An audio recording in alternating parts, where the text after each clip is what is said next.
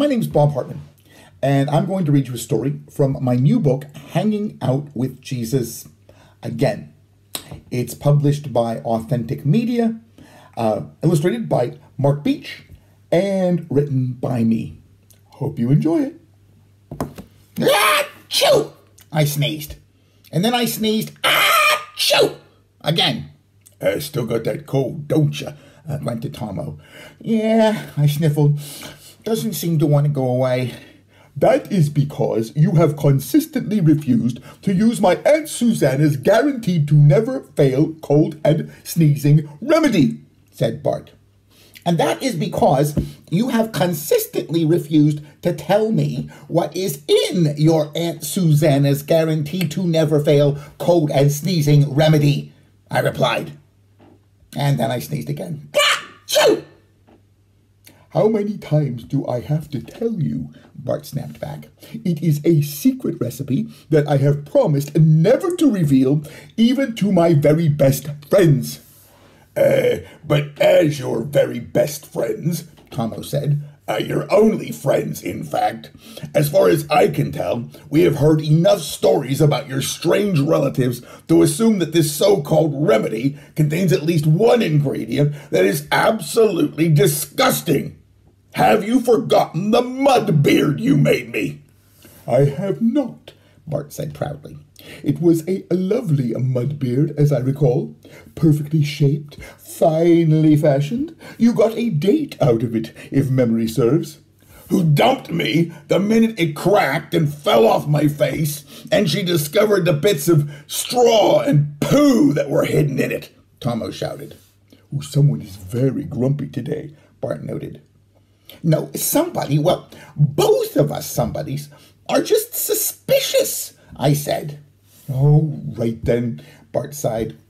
I will tell you what is in my Aunt Susanna's guaranteed to never fail cold and sneezing remedy, if you promise not to breathe a word of it to another soul. Promise, I promised. But Tommo was suddenly distracted.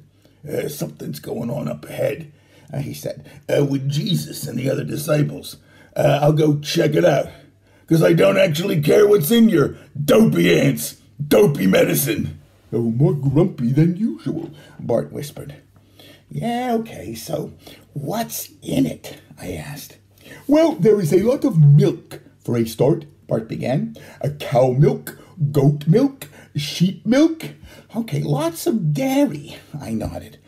Sounds all right so far. And then there is fat, Bart went on. Cow fat, goat fat, sheep fat.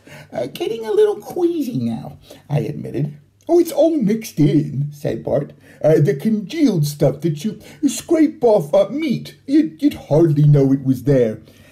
Anything else? I asked. Oh, just a few random things, really, Bart replied. Let's see, a bit of bladder, I gagged. A slice of spleen, I gagged again. A couple of colons, I put my hand over my mouth.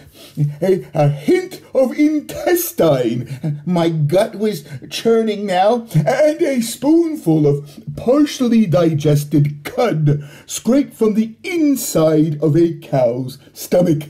And that's when the contents of my stomach appeared, spraying across the grass and the path and my sandals. That is the most disgusting thing I have ever heard, I gulped. I will never, ever drink your Aunt Susanna's guaranteed to never fail cold and sneezing remedy. But it's working already, Bart exclaimed. You have not sneezed once since I started telling you what's in it. That's because it made me... Never mind, I sighed. And that's when Tommo reappeared. I found out what the problem is, he reported. There are lepers ahead. 10 of them. Oh dear, Bart said. They are very dangerous. Not if you stay away from them, I replied. But they look very scary, Bart trembled. All covered with spots. Well, yes, some of them have different colored patches of skin, I suppose, said Tommo. And the claws, Bart continued. The sharp, nasty claws. Hang on, I said, holding up my hand. Are we talking about the same thing here? Because the last time I checked, lepers do not have sharp, nasty claws. In fact, the disease they have is so terrible that sometimes their fingers actually fall off. So what are you talking about, Bart? Leopards, Bart muttered. I thought Tommo said leopards. Then he paused for a moment before speaking again. Can I point out, though, that it was an honest mistake? As I understand it, it is no longer appropriate to refer to people by their illnesses.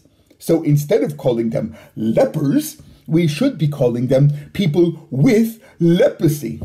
If Tommo had simply done that, I would not have confused 10 people who have a deadly catching disease with a spotted African carnivore.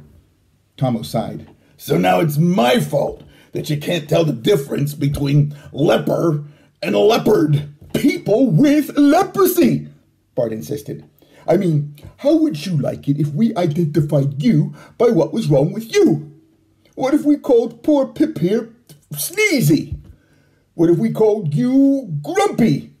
What if we called you Dopey? Tommo added. It would fit, that's what. It would make you a very small person, Bart replied.